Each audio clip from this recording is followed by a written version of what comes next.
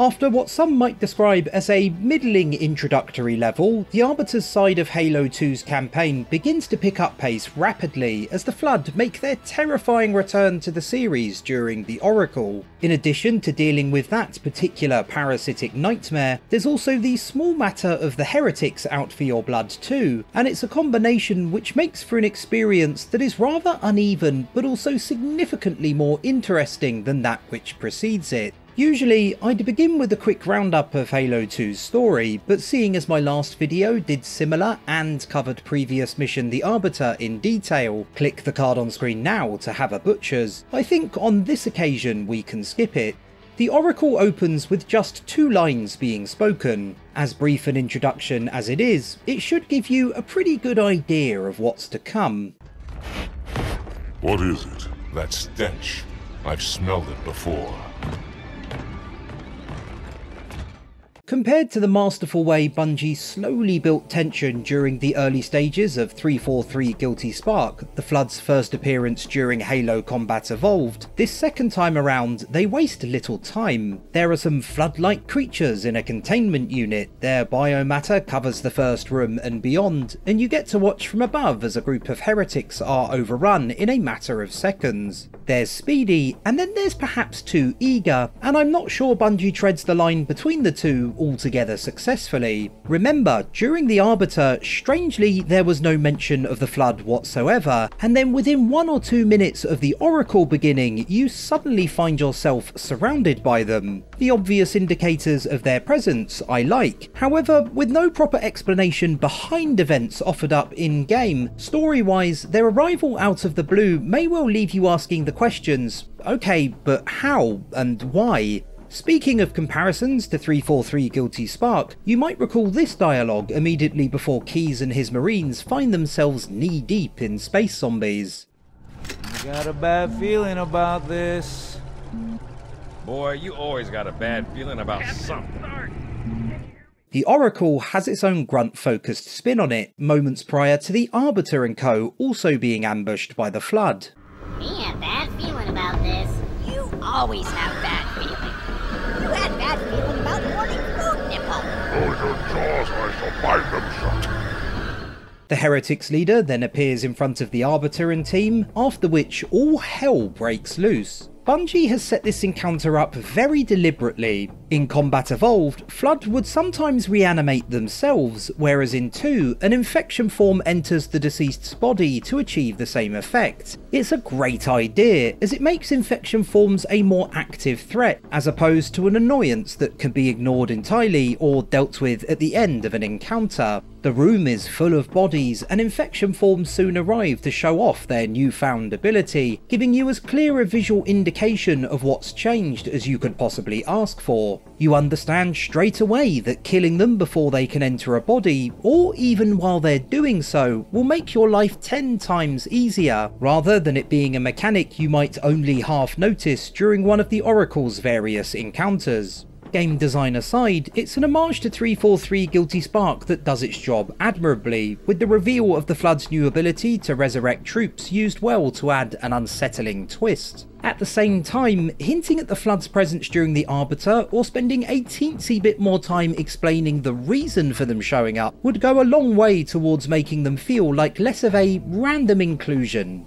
From the somewhat sublime, we transition to the relatively ridiculous. I always do my very best not to use overly bombastic language during my videos, but this lift ride is completely deserving of it. It is impressively awful, it is staggeringly boring, it is one of the worst sequences the Halo series has to offer, and yes, that includes those featured in 343 Industries' efforts. Do you know how long it lasts? I do, because I've timed it. It lasts 5 whole minutes, and for much of that time, you're not going to be doing anything. While Flood and Sentinels do arrive on the scene every now and then to make events a tad more interesting, you'll mostly just be standing around, wondering when you'll finally be able to do anything other than, well, stand around. Such are the lengths of the gaps between combat, I legitimately think I could have written this entire diatribe during them without ever really breaking a sweat. It is the worst slow-moving platform section featured in Halo 2, and Halo 2 is a game obsessed with throwing mind-numbingly tedious, slow-moving platform sections at you, so that's really saying something. The Oracle would have been a long mission even without it, and I honestly have no idea how the folks at Bungie managed to sit down, play through it, likely multiple times, and decide to leave this extraordinarily dull, momentum-killing segment exactly as it is. In case the earlier set piece didn't make it abundantly clear, after the elevator ride you're again reminded that bodies littering environments now pose a real and genuine threat. We should have brought weapons to burn these bodies. Every one is a vessel for the front. It's here, from the Oracle's middle portion onwards, that you get to the meat of its gameplay. When I ranked Halo 2's missions from worst to best, I placed the Arbiter above the Oracle, and nowadays I think I was incorrect in doing so. The Oracle does have some rougher sections, for example the aforementioned elevator sequence or the pointless Banshee excursion I'll touch on in a bit, but its encounters are more varied and there's a lot more happening in general. The fight against the Heretics and Flood in this multi-tiered room, the battle around the outside of the facility after receiving backup, travelling up and down the ramps in this central area while Flood and Sentinels harass you. These three sections alone offer more encounter diversity than the majority of the Arbiter, which often felt like the same few rooms and corridors repeated ad infinitum. All the while, the level's many cinematics help its story unfold at pace, especially as you near the resolution of this particular part of the story. The Oracle is much like many of Halo 2's multi-part missions, receiving far more attention story-wise than that which precedes it. That busyness is a double-edged sword though, and there remains the lingering question of whether the Flood were actually needed at all. Yes, they sometimes make encounters more interesting, but as mentioned earlier, the narrative justification for them being present is flimsy at best. Whenever I think about this part of the story, the Arbiter and the Heretics are what I remember, with an obligatory "oh yeah, and the Flood were there" bolted on at the end. The Arbiter's struggle against the Heretics is an engaging enough story alone, and I don't think it needed to be diluted by an arbitrary Flood appearance, especially one so poorly explained, which ultimately dilutes the initial premise. Also, I highly recommend watching the two terminals which can be found across the Arbiter and the Oracle if you haven't already, as they do a brilliant job of further fleshing out the Heretic story. It's easy to simply view them as an antagonist faction included to give the Arbiter a worthy enough adversary, but they're actually quite a bit more intriguing than that. What is arguably the best part of the Oracle comes as the Arbiter's team formulates a plan to bring down the facility to force the Heretics leader out into the open. Stinking floodbait boxed himself in tight. We'll never break through this. Then we shall force him out. How? The cable. I'm going to cut it. Cutting the cables themselves isn't the trickiest of set pieces, nor is it the most glamorous. All you really have to do is move between the three you have to destroy in quick succession while doing enough to keep any pesky enemies at bay. The effect your actions have on the environment is what adds extra spice to proceedings. The ground beneath your feet begins to shake, the sound of rushing wind overpowers all else, and through the huge windows of sorts you can see the facility begin to freefall. It's now time to finish the job you first came here for, but just as you begin to think the plan has worked and the Heretic leader has nowhere else to run, he hops in a Banshee and escapes by the skin of his teeth.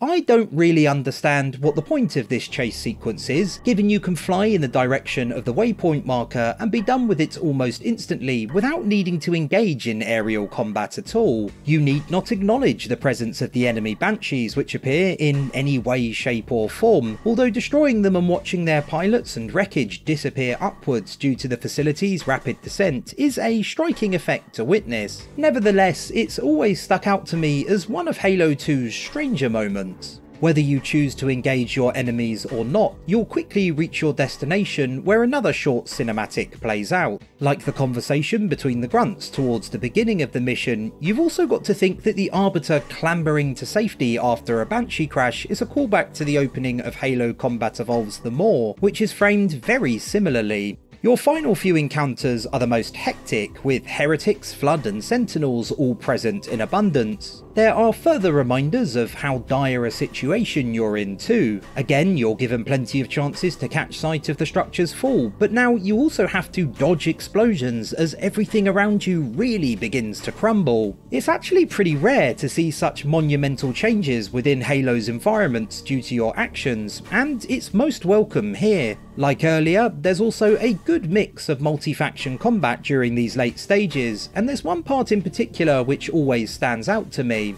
There are several dark, narrow tunnels you have to make your way through a couple of times, which are only occasionally partially illuminated by flashing lights and explosions. I've said once or twice before that the concept of combat in darkness is something I'd have liked to have seen the series play with more frequently, and these corridors are a great example as to why. Combined with the flood and the general mayhem, they're one of the most atmospheric parts of the Oracle. They feel truly chaotic with the sensory overload of the flashing lights, explosions and constant interruptions by your enemies, and it makes for a frantic, fast-paced end to the level. With the facility truly on its last legs, the Arbiter finally comes face to face with the Heretics leader. The Oracle. Hello, I am 343 Guilty Spark. I am the monitor of Installation 04. Ask the Oracle about Halo. How they would sacrifice us all for nothing. More questions? Splendid. I would be happy to assist you. Halo's boss fights have never really been my cup of tea, as I often find their difficulty to be all over the place, and in a way, that makes this particular bust up the quintessential Halo boss battle. If you're playing on lower difficulties, it's an encounter which is uninteresting at best and trivial at worst, especially if you're equipped with an energy sword, something not outside the realms of possibility given just how many opportunities there are to get your hands on one. It's entirely possible it will all be over before it's really even started. If you're playing on Legendary, or possibly even on Heroic, it can feel like a deeply unfair engagement. With the Heretic leader being supported by 2 holo drones, you will often be shredded to tiny pieces quicker than you can say, "Crikey, this is a bit much," and you'll likely spend much of the fight cowering in a corner waiting for the right moment to take a few pot shots. There is a real sense of satisfaction from vanquishing him, but everything leading up to that can be quite the ordeal. Once the Heretic leader has popped his clogs, the Arbiter and Guilty Spark begin a conversation which probably would have proven quite enlightening if not for Tartarus's interference ushering in the end of the Oracle. I had no choice, Holy Oracle. This heretic imperiled the great journey. Oracle, great journey. Why do you meddlers insist on using such inaccurate verbiage?